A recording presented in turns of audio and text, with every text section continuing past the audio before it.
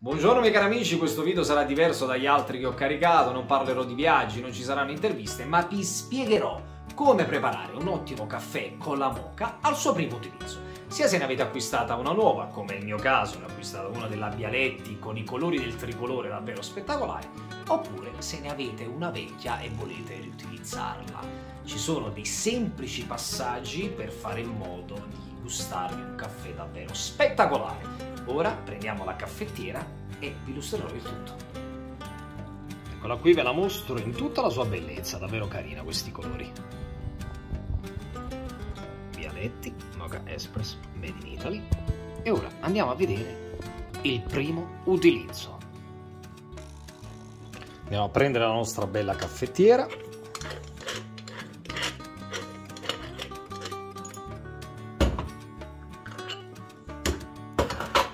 E riempiamo qui con dell'acqua gassata.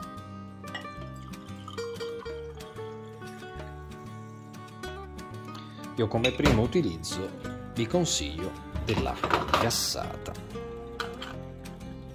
Qui non mettiamo caffè, non mettiamo nulla.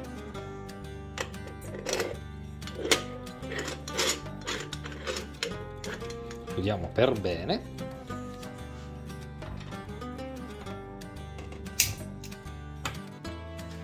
Al nostro primo utilizzo la lasciamo così, solo con all'interno dell'acqua.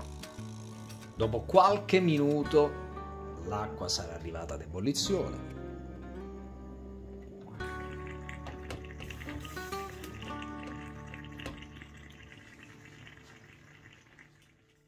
Come mai è importante questo primo procedimento? Perché l'acqua in ebollizione a oltre 90 gradi eliminerà eventuali odori e residui industriali. Secondo passaggio, è venuto il momento di mettere il caffè all'interno della moka, ma ricordatevi che il primo caffè non va assolutamente bevuto, ma riutilizzato per i successivi punti.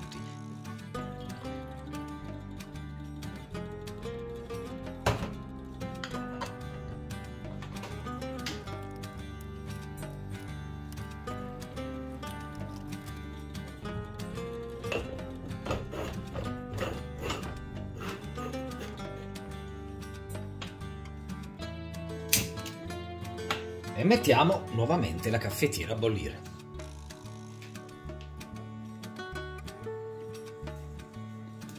Ed ecco che è uscito il nostro caffè, che come vi ho detto non va assolutamente bevuto, e ora vi spiego cosa ne faremo. Prendiamo il nostro caffè e lo versiamo dentro ad un bicchiere.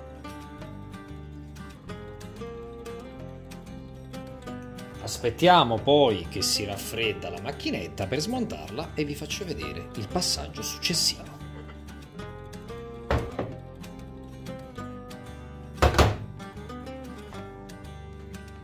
La svuotiamo.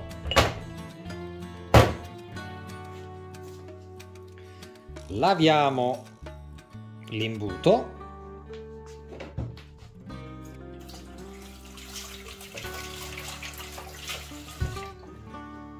E ora ecco in che modo useremo il nostro primo caffè per riempire la moka.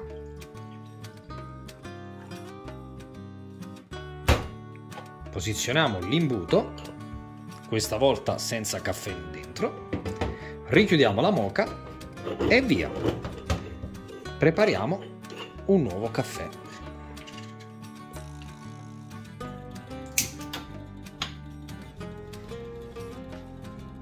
Ed ecco qui dopo qualche minuto riuscite ad ascoltare il meraviglioso suono del caffè. Versiamo nuovamente il contenuto.